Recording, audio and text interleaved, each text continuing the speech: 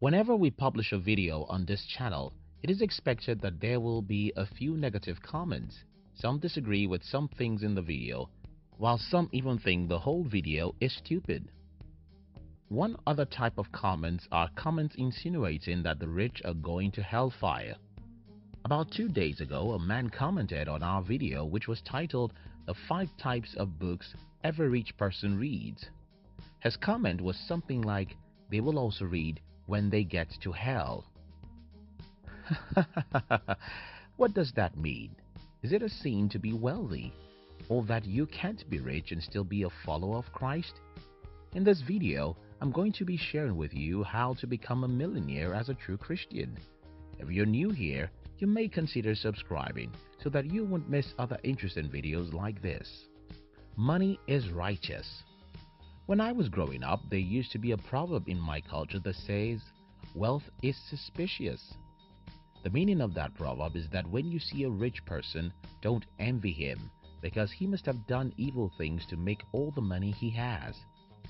When children grow up in an environment where money and the rich are considered to be evil, why wouldn't they grow up to assume that all the rich are going to hellfire? The biggest problem in the world when it comes to money is that most people don't have any idea of how money has been made. If you have the understanding about money and how it's been made, then you'll understand that nobody has to do evil to become rich. You can be holy, righteous, and wealthy. And why do I think so? Well, money comes out of responsibility and nothing else. Rich people are people who take responsibility in their generation. These people can allow their passion to make them do evil along the line, but you don't necessarily have to do evil. Take for instance, when I was growing up, I heard so many people complaining about unemployment and poverty in my country. Because of these two major problems, almost everyone I knew wanted to emigrate from my country, but I had a different idea.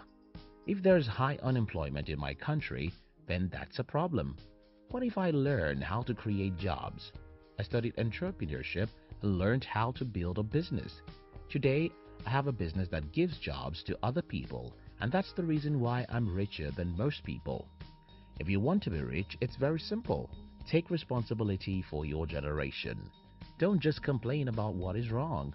Look for what you can make right. By taking responsibility, you'll seek to solve problems for others, and by doing so, you'll naturally become wealthy. If you understand this process, you would not think that being rich has to be evil. Sin and money. I get it, it's easier to be evil while running after money, but all of us eventually run after money. If you wake up every morning to run into a particular office where you're paid to work, you're under the temptation to sin, because someone can ask you to do what is not lawful or righteous, and since such person pays you, you may be forced to do it. Now, about being an entrepreneur and being very rich, yes, there are temptations too, but the temptation to do evil is not higher because you want to be an entrepreneur. The popular evil. Generally, I believe that every human does wrong things at one point in their life or another. What I also believe is that most poor people do evil things as much as the rich. For instance, many lawyers are deceptive, many doctors lie, and even teachers, drivers, or construction workers do cheat. But because these people are not famous, their sins can't be in the news. But when Jeff Bezos or Elon Musk does what is wrong, then the entire social media and front pages of the newspaper make noise about them. Every wrong thing any famous person does makes the headlines, and that is why it's easier to believe that they are much evil than the rest of us. No, they are not. The difference is the camera. You can do wrong things without CNN knowing or caring about it. I can do evil things without it going viral on social media. And because your sins are not public, and we're much likely to think that those people whose sins are in public are worse than me and you. But that's not true. Becoming a millionaire as a true Christian. As you guess, I'm a Christian, and I believe that true Christians can become rich and remain children of God. As a Christian, the things I do to keep my faith and be rich are: 1. I look for opportunities to create wealth. To start with, I don't think that it's a sin to be rich. I only believe that, like extreme poverty, Wealth comes with some temptations. I learned how money works by reading books and take massive actions to build businesses. I pray to God, but I also expect much from myself in terms of discipline, actions, and focus. I don't expect things to be easy for me because I am a Christian. Instead, I stand up whenever I fall and try again. 2. I always remind myself that I have an invisible lover. Yes, that's Jesus. I don't want to do anything to hurt him, and by reminding myself that he watches me every second, I can avoid common evil among people who desire to be rich. 3. My dream isn't to become a millionaire. Well, I can become a millionaire or even a billionaire, but that's not my dream. My dream is to contribute and make my world a better place. And yes, my dream is to be very comfortable financially. I don't think that I have to become a billionaire or even a millionaire before I can be happy or fulfilled. But I won't think it's a sin to become one also. The problem about setting a goal to become a millionaire is that the goal becomes your focus, and that can lead you into doing anything, even wrong things, to get to that goal. Don't set the goal of becoming the richest man in the world. Yes, the richest man in the world can be a true Christian, but if that is your goal, then you might sacrifice everything else to get there. But if your goal is to serve humanity and make the world a better place, you can do that with a pure conscience and eventually become a millionaire or even a billionaire. 4. Say no to ugly deals. This follows the point above.